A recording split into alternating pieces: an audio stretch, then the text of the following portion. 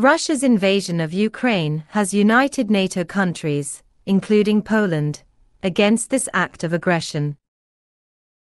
Poland, a staunch opponent of the invasion, has reacted strongly to Russia's Belarusian-backed moves.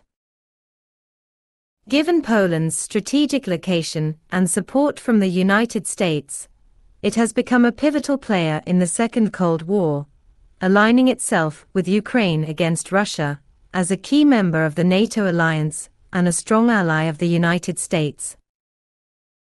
In the early stages of the conflict, Poland served as a temporary headquarters for coordinating the flow of military aid to Ukraine. While this operation has since been shifted to Germany, Poland remains a crucial point for the transportation of military equipment to Ukraine. Recognizing the need to bolster its military capabilities, Poland is actively increasing the size of its army to 300,000 troops and acquiring over 1,500 powerful tanks, as well as the HIMARS and Patriot systems.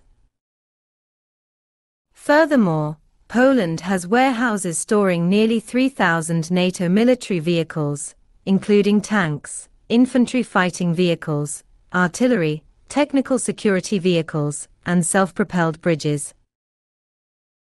To enhance its security measures, Poland has taken significant steps, including closing its borders with Russia's Kaliningrad territory and Belarus.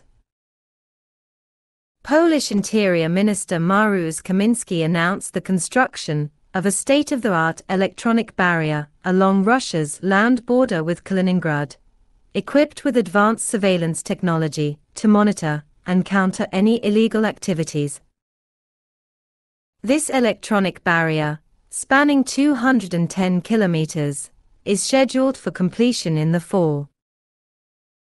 Additionally, Poland has decided to close its borders to Russian and Belarusian trucks since June 1, a move that surprised Russian leader Vladimir Putin and Belarusian leader Alexander Lukashenko.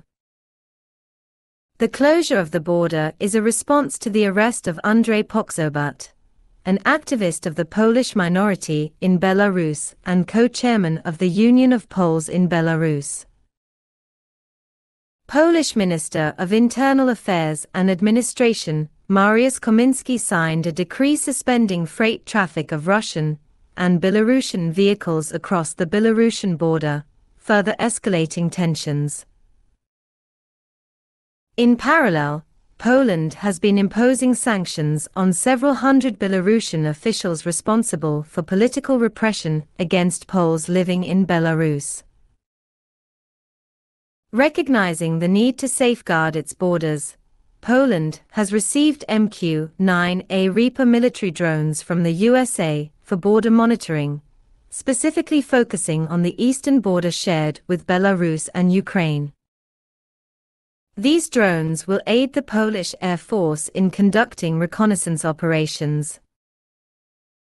Poland plans to use leased drones until it acquires its own fleet. As a result of the border closure at Bobrowica checkpoint, the Belarusian regime imposed restrictions on Polish carriers, leading Lithuania to reciprocate by closing the Staselos-Bieniakony railway crossing on the border with Belarus. These measures demonstrate the geopolitical impact of the ongoing tensions between Warsaw, Minsk, and Moscow. To counter the threat posed by Russia, Poland has increased its defense budget to 4% of GDP, twice the amount recommended by NATO. Additionally, frozen assets of Russian oligarchs, exceeding €1 billion, are being targeted, and a bill proposing sanctions against Belarusian officials has been presented to the Polish parliament. These actions highlight Poland's commitment to preventing and resisting further Russian aggression.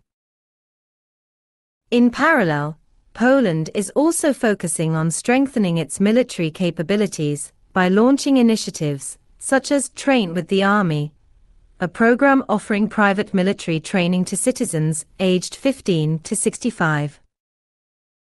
The program aims to equip participants with basic military skills and encourage volunteerism in the nation's armed forces. Moreover, the Polish government has introduced a 16-day basic military training course for interested individuals to increase the reserve troops in the Polish army. Poland has recently made significant military acquisitions, placing orders worth over $10 billion with South Korea.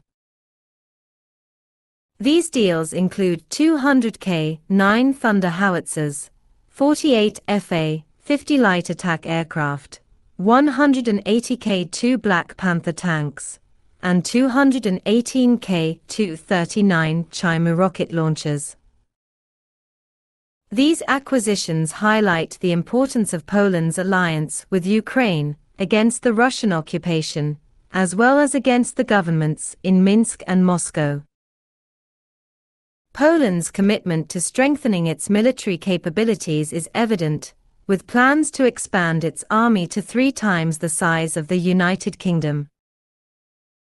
The Polish government aims to double the size of its armed forces within 2 years, positioning itself as one of the most powerful military forces in Europe. In response to Russia's invasion of Ukraine, Poland has taken decisive action. The country has allocated billions of pounds to purchase around 1,500 tanks, the majority of which will come from South Korea. Additionally, Poland plans to acquire 1,000 K-2 tanks and 250 new M1A2 Abrams tanks from the United States, along with 116 older M1A1 Abrams tanks.